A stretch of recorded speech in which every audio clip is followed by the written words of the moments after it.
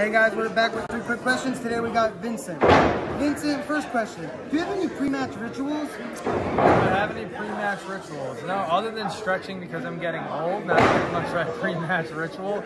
I do, energy drink. I always need a Red Bull, and I'm a big fan of the flavored ones. Right now I'm on the winter edition, the pomegranate, which is fantastic. But I don't have, other than stretching and just making sure I'm loosened up for a workout, it's pretty much it. Cool, man. And what's your favorite, like, who got you into pro wrestling? I mean, like, what year did you get into it, you know? I broke into wrestling in the year 2009. I trained with Spike Dudley at the Lockup Academy, located in Fall River, Mass.